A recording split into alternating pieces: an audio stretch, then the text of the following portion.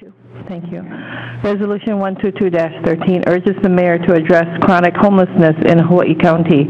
Requests a representative from the mayor's office to apprise the council on potential strategies to address chronic homelessness within 45 days after adoption of this resolution, share issues and challenges the county faces in dealing with this issue, and what measurable actions the council can take to address chronic homelessness in this county.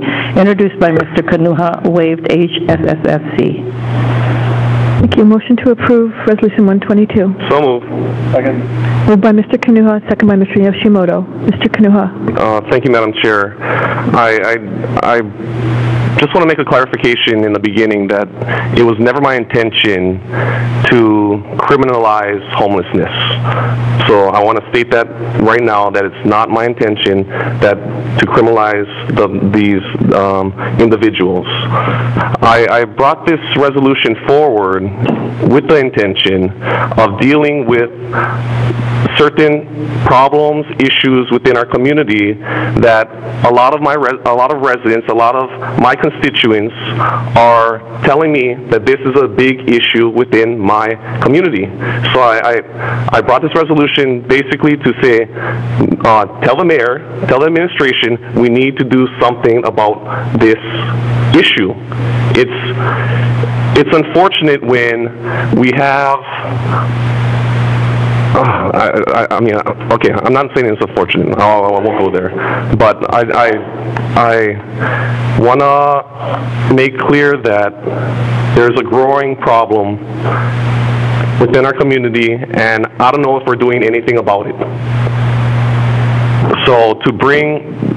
So I'm just trying to make sure that the administration knows that we need to do, I said this already, the administration knows that we need to do something about it, whether it's getting these individuals to the proper care that they need or getting them into a house that they need. I don't know. I'm out of ideas, and I wanted to make clear that we need to do something about this. So that's my intention, and I'll yield and look forward to everybody else's comments.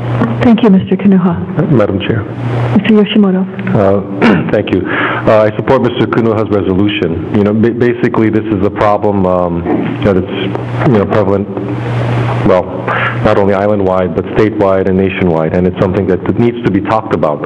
And so, I think this resolution is a good vehicle to start the discussion now. I know it's been discussed by the administration, by state agencies and things. It'll probably take a collaboration of everyone involved, meaning state, county, and possibly even federal, in terms of trying to tackle the situation, because it's a difficult one. It's not something that is easy to talk about, but people need help, and I think we as elected leaders have a responsibility to find solutions.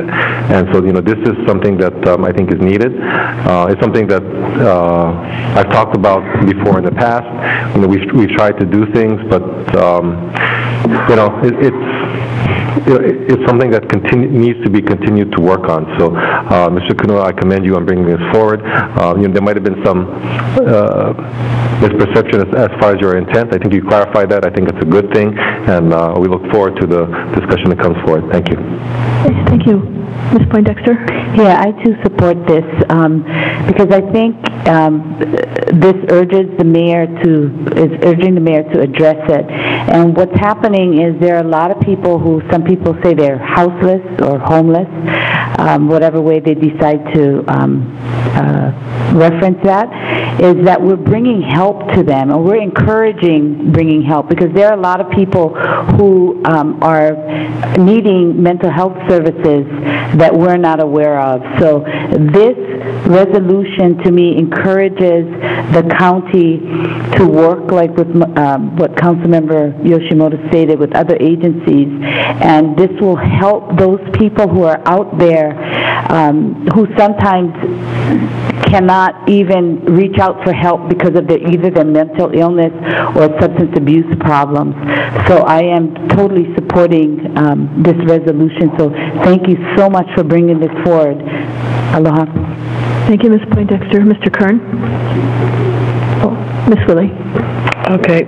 Yes, and I appreciate that you brought this forward. I want to say that after hearing a few of the comments from the public, probably isn't written the most perfect way, and I happen to write things not always in the perfect way, so I appreciate that. But I think such as whereas the HUD defines chronically homeless as an unaccompanied individual with diagnostic substance and this, we could all end up out on the street. I mean, and I think it could just be people losing jobs. I think that there's more stigma here than I'd like to see. So that's one. But I think we all understand your intent, and there isn't meant to stigmatize or like this is a help the business people. It's a key problem, and that we need to address it. I sort of thought about how you said urging the mayor to address it.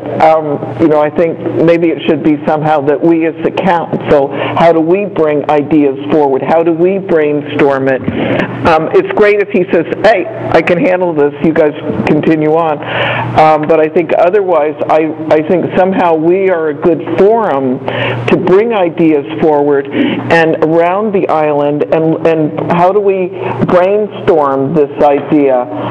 How do we address the problem of people not having a home, and which is often combined with, not, as Ms. Poindexter pointed out, the health issues, the vocational issues. Each of this, do we have some kind of forum out there and sort of really take a proactive approach, because it's only going to get worse. So I appreciate it. I think that in some ways we can, as a council, do it. And I also find one thing people kept saying during the budget to me is, you're not asking all of us for all of our ideas, and you're not asking the employees to come with all their ideas. And we've got a lot of good ideas, and how can we, so I'm asking you if there's some way to also that we provide a forum for different groups or so that people all over the island can hear those and respond. So I'll support whatever you want to do, and I do understand your intent, and we can all write things better, but then we get half as much done. I just want to comment real fast, Ms. You can respond. There currently is, not a completely open public, I'm not going to say open public, but room full discussion. There's individuals within our county, administration, key stakeholders, whether it's business, whether it's Hope Services, all the different service providers, every group you can think of at a roundtable discussion. And a lot of this has been going on for years. Mm-hmm. I don't know how long, I can say how long, but it's almost like we're turning our spokes and we're not going anywhere. Mm-hmm. That's the frustrating part. So that's the only thing. There is a discussion going on. There is a roundtable discussion currently happening on that. So okay, but what I just want to clarify then, what I'm saying is, can we get that right here? So it's on TV 5 times, and really get everybody else, not all of us and everyone else, up on that discussion.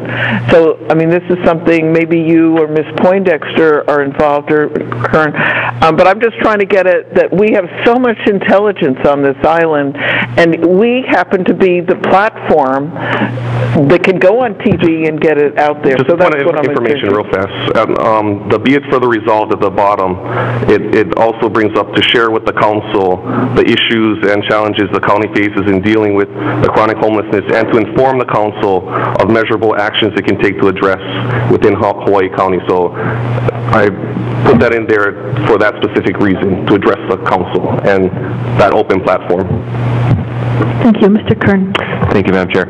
Yes, thank you, Mr. Kanuha, for bringing this up. I agree that this is a challenging conversation. But I think the mayor's office is actually one of the right places to put it into because he has the access to the departments and he can put certain individuals to work on various things and to come up with strategies and then bring it to us to talk about that and create that dialogue, which is exactly what I was going to say. Mr. Kanuha already said it, that it's, the mayor's office shall have a representative appear before the council in 45 days, which begins to create that dialogue, and we expand on that dialogue. I don't think this is clearly not a law saying you can or you cannot. This is saying there's an issue, let's work on it. The mayor's office is where it starts, and then we get to work on it with the mayor's office, so we both have policy and administration, because that's what it's going to take, as well as bringing in any outside sources and help from outside entities. So thank you, Mr. Kanuha. I support this. Thank you. Is there any other discussion? Ms. Ford? Thank you. Well, this is going to really seem strange to everyone.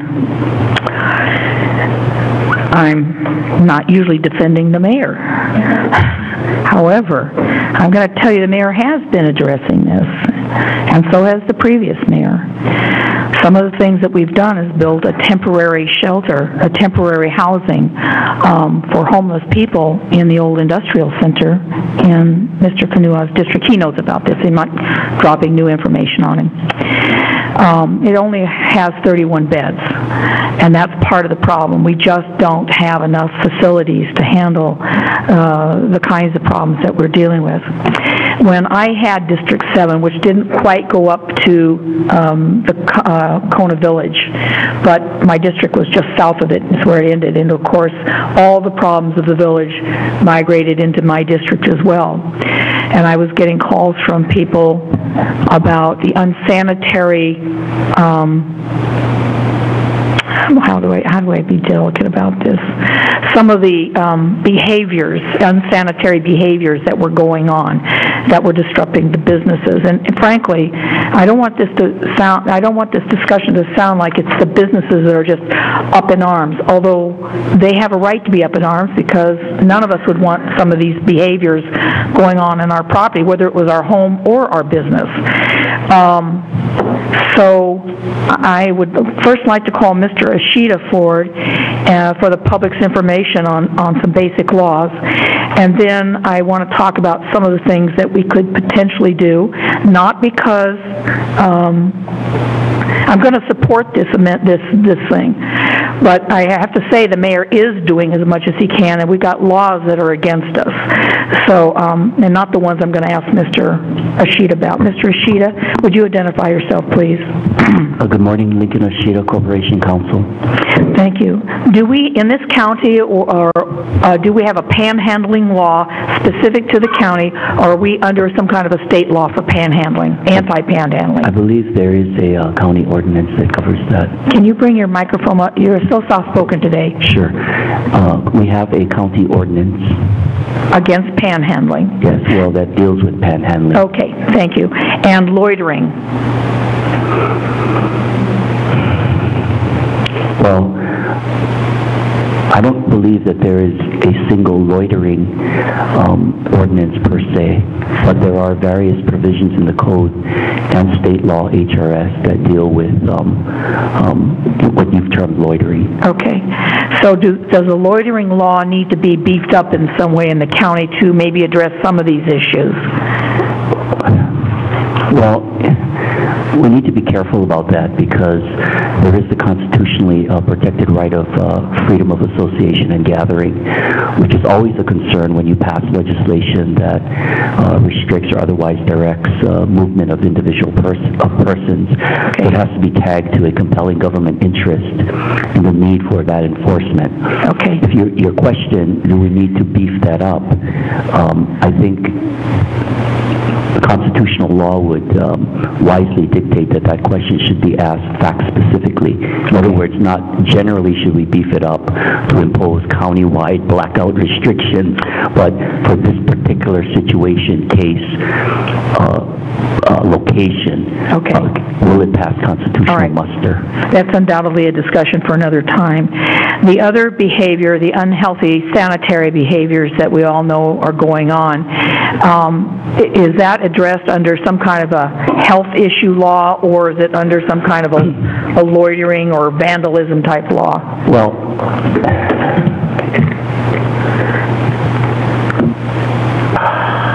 there are state laws regarding,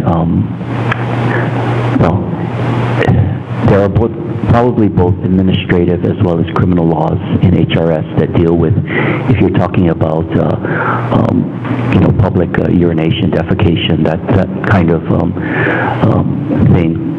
Like I said, they're probably covered both administratively to DOH, as well as, I have to believe that they reside somewhere also in the penal code. I don't have an independent recollection of what those sections are. County, I've never really looked at that. I can look. I don't have nothing pops up in my mind that yes, we have something that covers that. Okay, I don't think it's necessary that we know that answer today. So, but thank you very much. You're welcome. Let me comment on a couple of other issues that I know about from working with some of the businesses in Kailua Village, and I'm sure you have the same problems in Hilo or any place else. Not enough bed space in emergency or temporary shelters to handle people. And some individuals will refuse to go into those shelters because of substance abuse, and these shelters require that they be clean, as in not using. They have to be sober, dry, whatever you want to call it, before they're allowed into the shelter. So that leaves a large population of people who are having either mental issues, substance abuse issues, or the two together, who cannot legally get into a shelter and get housing. So we have a tremendous need.